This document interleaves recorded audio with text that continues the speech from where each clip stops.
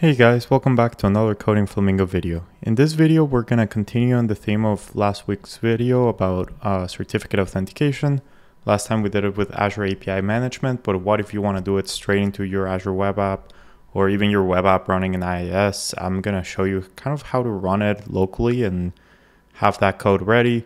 As always, with most certificate-based authentication documentation with Microsoft, it's not great and actually doesn't work if you're using private certificates or the computer doesn't trust the certificate you're using, which in Azure Web Apps, it doesn't because you don't own that computer. So in this video, I'm going to show you the code. Also, the code is going to be in the GitHub with a commit that I'm going to link down below. And I'm also going to link down below this video because in that one, I go into many details on how to issue the certificate, like how to deal with first-time issuance and so on. In this one, I'm just going to focus on the certificate-based authentication for your users or whoever is using the API. Let's get started. So in here, I just have a regular web application, and it's pretty straightforward. This is literally just like the weather controller. I just added the authorize here.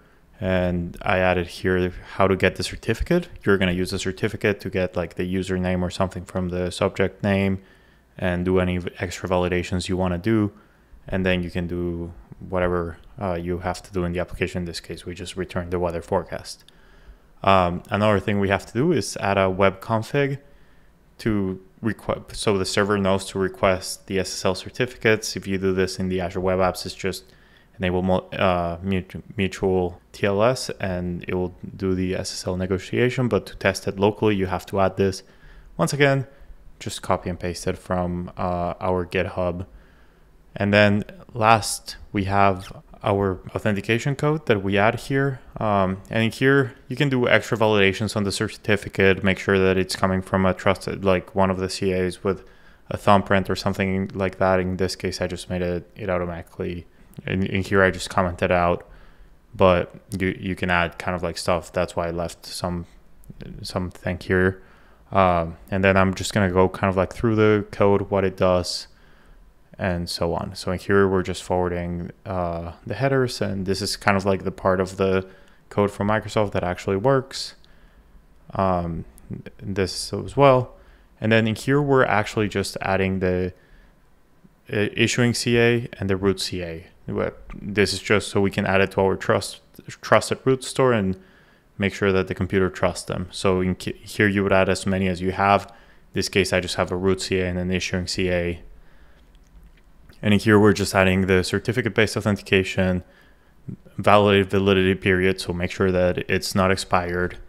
And then in here, we're adding it to the custom trust store as well as additional chain. This one is not really required, but we still add it. So you have to add each of the issuing certificates into the custom trust store.